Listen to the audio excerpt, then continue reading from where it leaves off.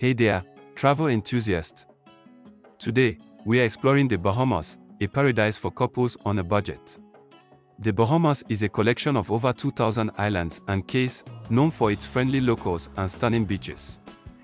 A week-long trip for two here costs around $3,504 on average. This includes your meals, local transportation, and hotel stay. Your daily expenses might look something like this: $56 for meals, $39 for local transportation, and around $247 for a double occupancy hotel room. But remember, the Bahamas isn't just about lounging on the beach. There's so much to see and do. From the outdoor aquarium at the Atlantis Resort to the Lucaya National Park, there's something for everyone.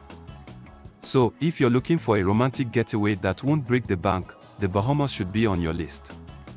Until next time, keep exploring.